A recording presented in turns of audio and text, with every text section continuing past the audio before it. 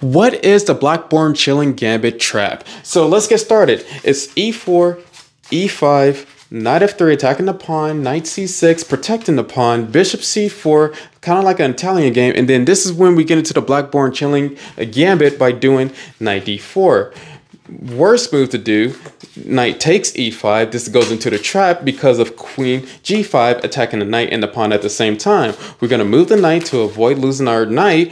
So now we're attacking the rook and the queen. We're going to take the g2 pawn. The rook's going to have to get out of the attack by going to rook f1. We're going to take the pawn on e4, and we could move the queen here to protect our king, but the knight will capture the queen. So let's try moving the bishop back, and then this is the Blackburne Shilling Gambit trap by getting your king into checkmate. Bishop king capture because of the queen would be attacking the king, and that is the trap.